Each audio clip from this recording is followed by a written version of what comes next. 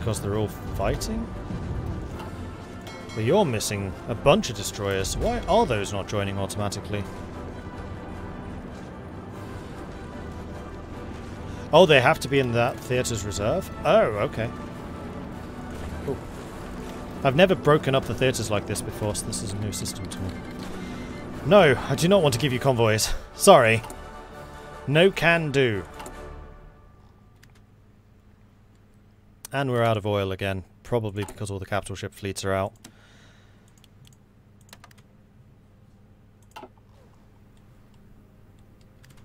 Right, where's my army? You guys have now arrived. Right. You guys are defending the north pretty well. I think what I need to do here is defend Texas. Let's not let's not do this. This seems silly.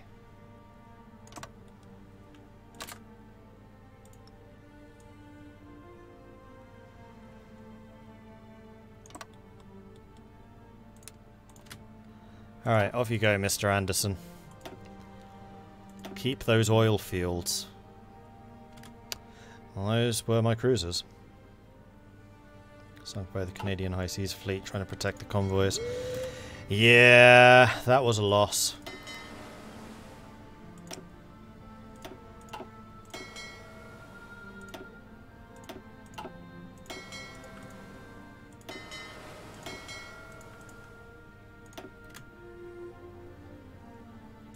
But we seem to be back in the fray now.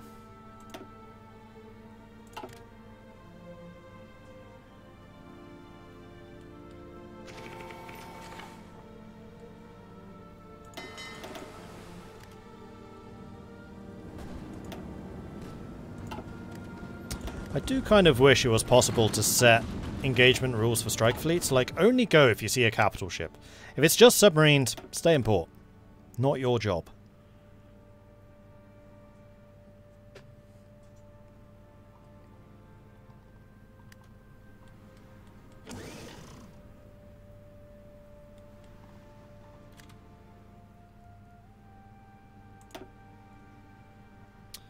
Well, they've already taken one of the oil fields, they're about to take another. That is a cut-off waiting to happen. And if any of you are not taking the train, then you should. Yeah, now you're not delivering enough because you literally don't have enough to deliver.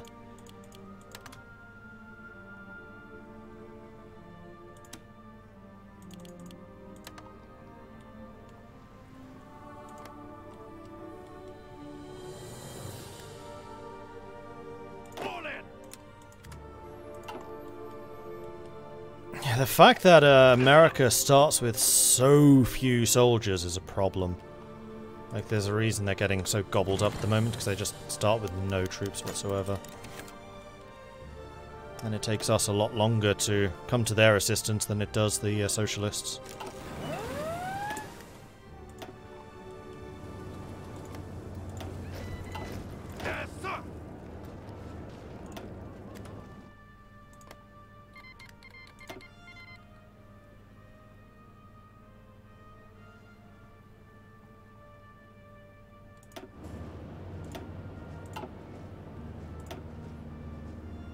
Oh, man.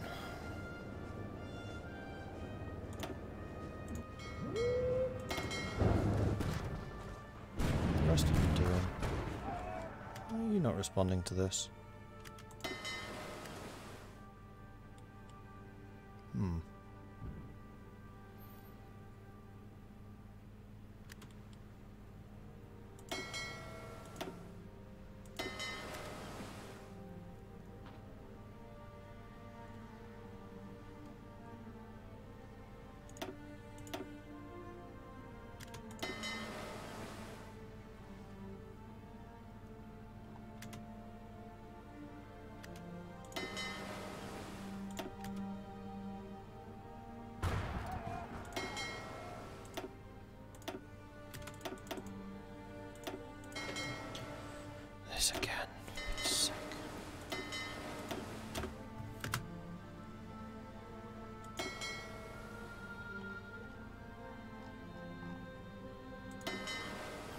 I think they weren't going out because there was a single ship being repaired, holding the entire fleet in base. Huzzah!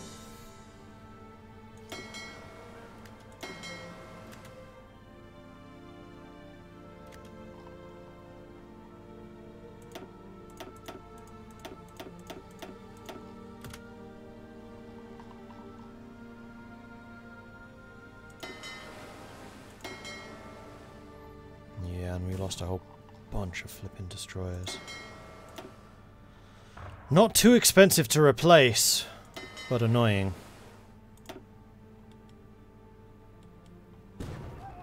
But if that fleet's just going to be pottering around out there, then that's fine. I'm not going to bother with the western approaches. They have to go through the North Sea or the English Channel to get to me anyway, unless they go all the way around. If this was multiplayer, I probably wouldn't do this. In single player, I think it's a lot safer.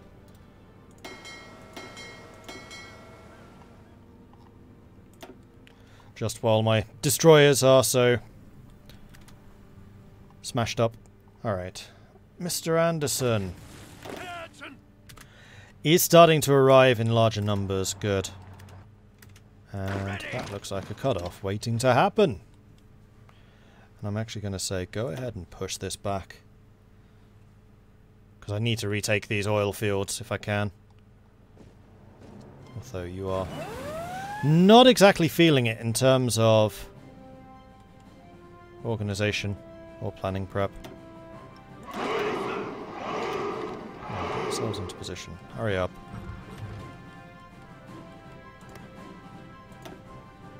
Oh, jeez. Yeah.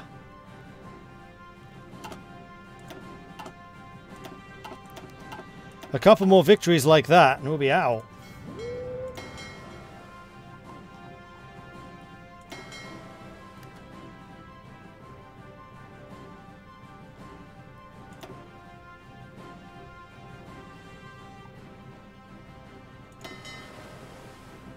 You're back and ready for action.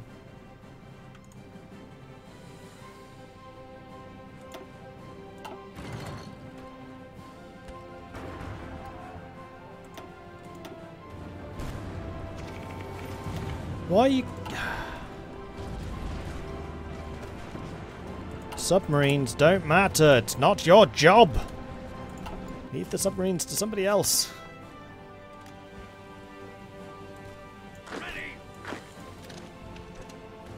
That's a tank division. I would really like to send Hobart and his guys over there, but I dare not. Also, wow, you guys are getting a lot of experience. How are we doing for medium tanks? Oh, hello. 6th Armoured. Congratulations, you are now one of the new Moseley Army. Congrats.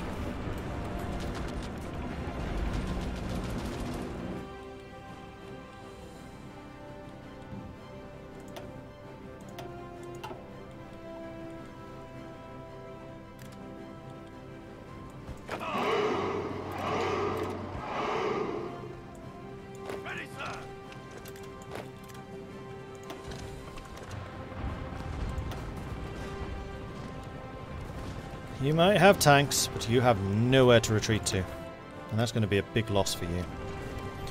Big, big, big loss. That's not good, though. Fall of Detroit. The American forces made their move yesterday evening to secure downtown Detroit, crossing the river at the Jefferson Corridor against the heavy Red Guard resistance. By nightfall, United States of America soldiers were negotiating the surrender of soldiers holed up in North End. East End surrendered, and the Syndicalist loyalists were spotted making a retreat across West Side. The Syndicalist militias have left husks of the Fisher Building, Dearborn, and the great works of Albert Kahn. It is obvious to observers Detroit is now territory of the United States of America, but not before the Red Guard destroyed the Edsel Ford Memorial Building and left a massive edifice to their cause on the viaduct, signed by the notorious artist Diego Rivera. Surprised that Mexico hasn't helped. Yeah. Yeah. You're not wrong. Ah, Papal States. Good. I mean, this goes in its entirety to SRI.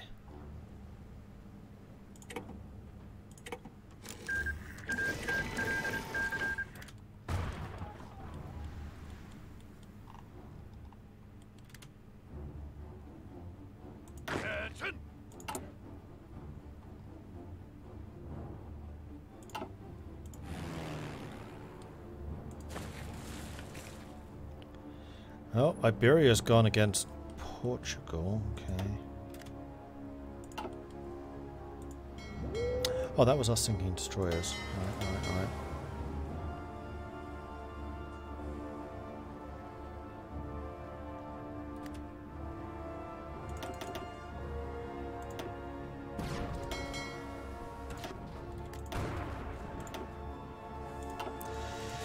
Losing so many destroyers.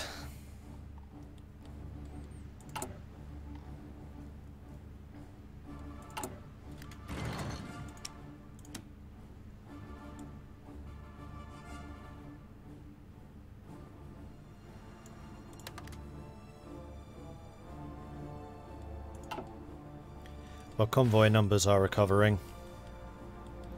We'll be back in the fight yet. It's not over.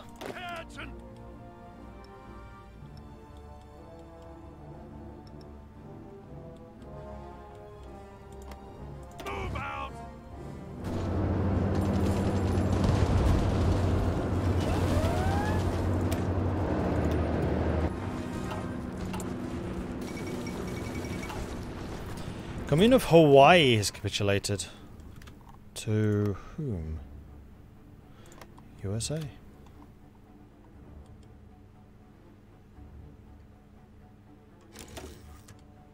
Well, we just retook one of the oil fields, so that's good. I am actually sorely tempted to send Hobart out here. I'm just concerned if I move my tanks that Germany's going to be able to push in against France. Although France does seem to be doing a pretty decent job of holding its position at the moment. Especially now that proper equipment is starting to flow in. And Sterling should be getting an absolute massive amount of experience from all of this.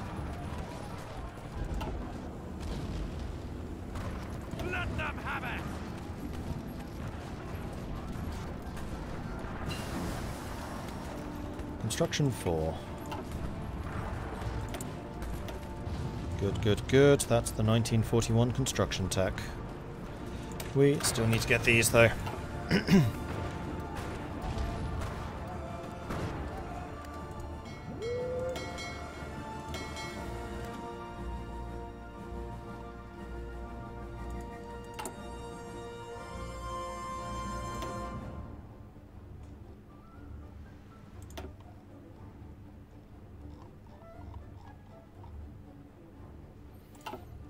And the escort fleets have lost about 30 ships, I want to say, but they're still doing their thing, and they're getting so much experience. Wow.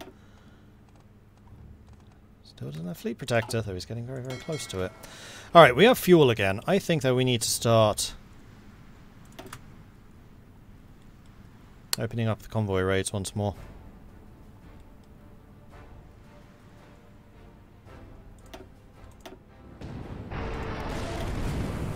Battle against the Dutch. Jan van Dolm. Well, there's your first mistake. You didn't bring Helfrich.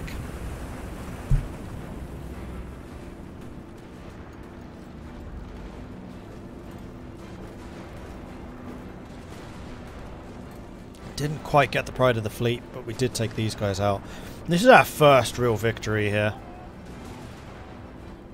Man, we needed that. Norway's gone. I'm sorry, Norway. USA was just much more important when it came down to it.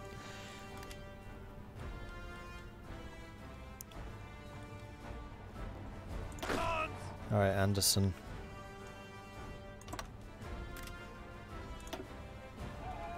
Let's see if we can start making some moves.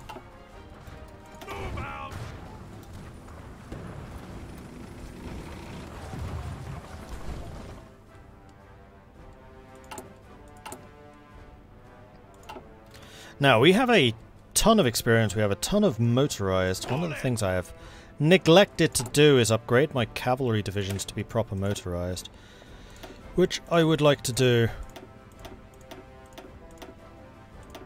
Whoops.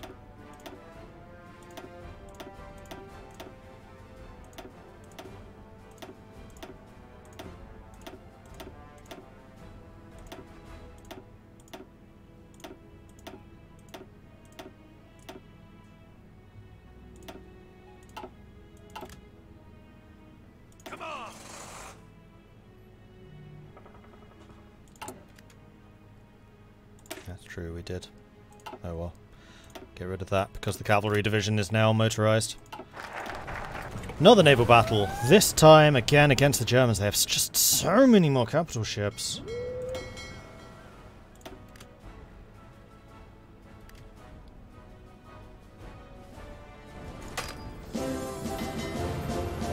Huzzah!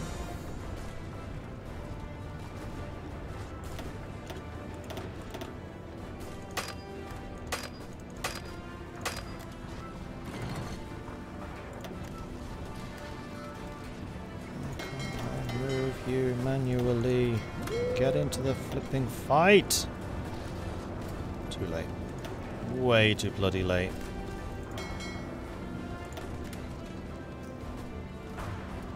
Son of a bitch. Okay, well, this has confirmed one thing which I was not sure about, and that is small strike fleets will not support each other.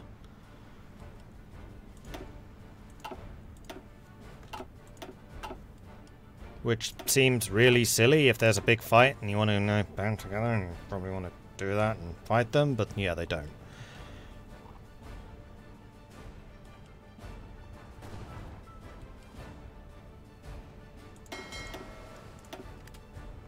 So what I'm going to do is I'm going to change your template to 4, 4, 4, and 48. Fortunately, it's just reconfirming bloody doom stacks. Toil, tears, and sweat. Never was so much owed by so many to so few. The inspiring actions of our forces will hold the Union together. At least the submarine's having a better time of it.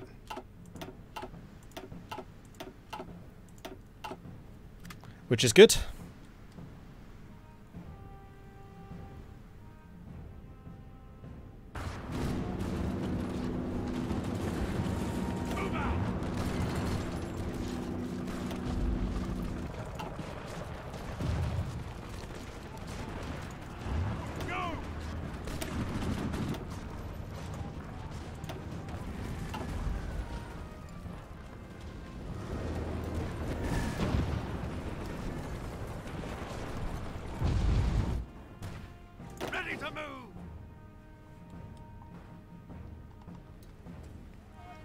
Meanwhile, Detroit's been taken back, and we are starting to fight back against them now.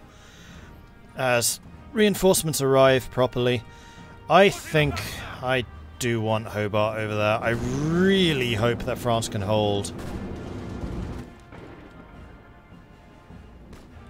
Italy's... Actually, you know what? I could help Italy against three Sicilies. Against the two Sicilies, you know what? I need to be more proactive in my armor. Orders.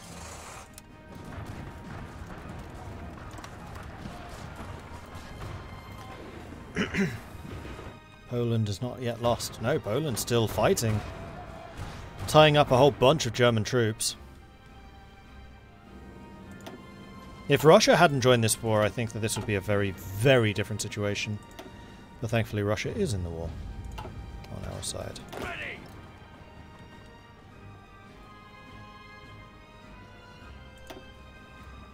That's very secure. And we were about to take that other oil situation. Good. Okay, oil network for the time being is okay. Anderson has recovered himself really quite nicely.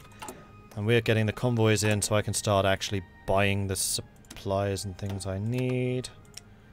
Particularly rubber from Siam. And there we go, our industry should be humming. And then once I have a surplus of like 300 convoys, I'll switch off of convoys and back onto screen destroyers.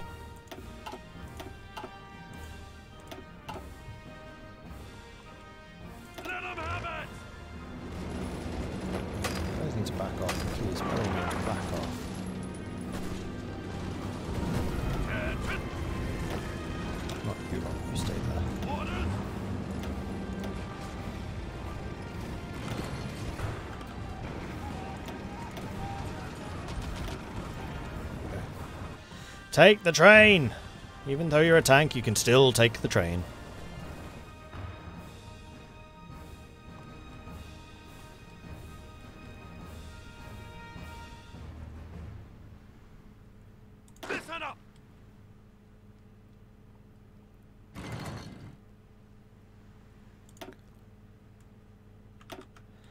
Alright, get yourselves back into position. Sort yourselves out. Sort it out. And then we'll do another concerted push with you. Excellent. Finally we can start doing some actual naval combat buffs. I reckon that's one of the reasons why the Germans have been beating me so hard at sea, is because I just haven't got any of the naval doctrines. But then again, it's January 1940. They probably don't have many more either.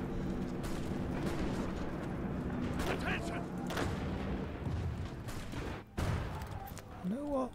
Browning. Let's send you out here as well. It would appear that there are a bunch of rivers that need to be fought over, and it's kind of what you do.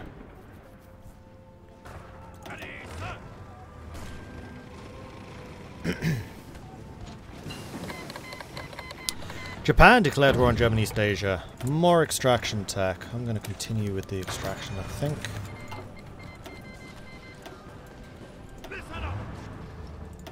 Do a planning prep. You guys ready?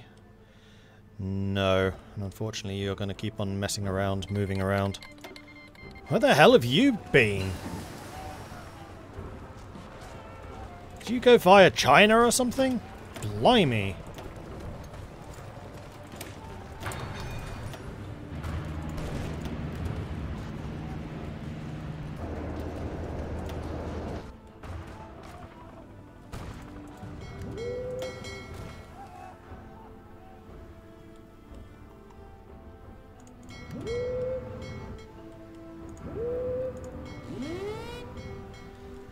Widen the area where the submarines are active. Gives us more chances to take their ships out. Right, Hobart, you ready? Almost. The Eastern Seas War. Over the last century, Asia has been a continent largely dominated by the Western powers, and though these exact powers have changed from London to Paris and Berlin, from London and Paris to Berlin, the fact has remained unchanged, much to the ire of Tokyo. Now, though, the status quo threatens to shatter as the Empire of Japan and the German Empire go to war. Despite hopes for peace, many have seen this turn of events as inevitable. Japanese plans for the Asia centered around itself were always incompatible with German dominion in the region, and with the West engulfed in crisis, Tokyo's leaders doubted whether another chance to realize these ambitions may appear. Whichever side fortune may favor, one thing is certain: Asia's future hangs in the balance. Fentian and Qing are still fighting, and this is not going well for Fentian. Is Japan in this war? No, this is literally just Qing versus Fentian. Okay, weird. Whoa, that's a big transformer. Okay, okay. Right, you guys are ready. Let's get this party started. You could probably do with some air support, couldn't you?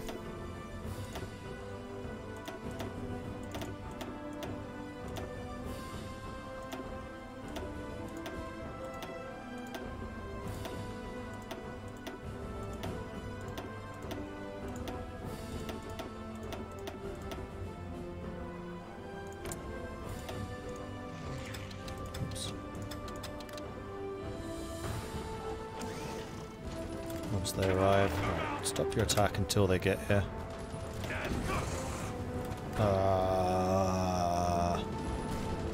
Pretty sure I told you lot to come over here.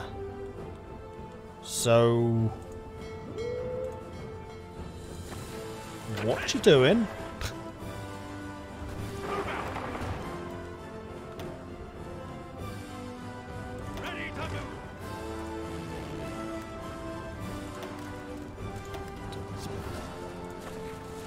Alright then, tanks. With some air support, let's see how this goes. At the moment, you have complete air superiority, although the planes don't seem to be arriving. Now they are.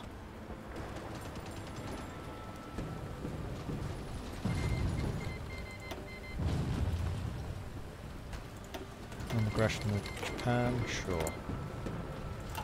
Okay, we have some spare factories. We also really need to buy in some aluminium. Wow. And some more rubber. There we go. Convoys have again run out. But we should now be producing everything once more. I think I would like some more fighters. I'm a little concerned about... Actually, no, we're still flipping dominating this guy. In that case, I think what I'm actually going to go for are more medium tanks. Support equipment's almost resolved. Infantry equipment's not that bad. Artillery is pretty bad. Let's get some more of those going too. Okay, good.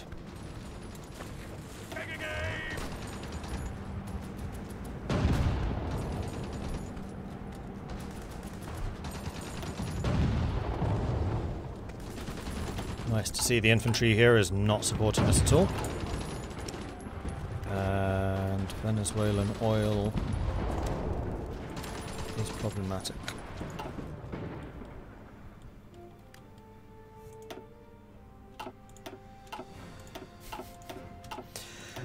We are sinking a lot of convoys now that the submarines have woken up again. This is a very intensive naval conflict. That's why it's always such a shame that this just never happens in the multiplayer Kaiserreich weekly stuff.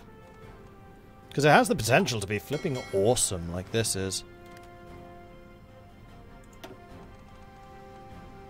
Still don't have fleet protector. Lost another of our patrol ships, unfortunately. You guys seem to be doing pretty well.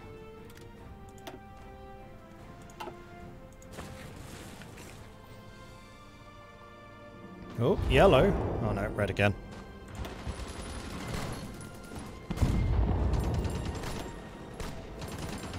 Yes, sir.